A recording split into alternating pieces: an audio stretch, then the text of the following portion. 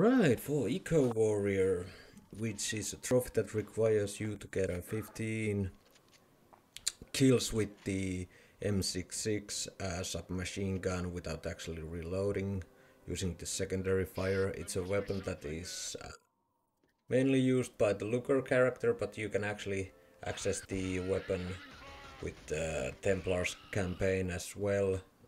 During the 9th chapter, at the beginning, you come across a dead ISA soldier who has the weapon next to his body, and you can pick it up and start grinding for the trophy there. If you're doing this on your hard playthrough, just be careful, take cover, take your time shooting the enemies, try to go for the head, and you should actually get the trophy pretty actually soon after that, because there's loads of enemies during the 9th chapter of the game, and I actually unlock it here during this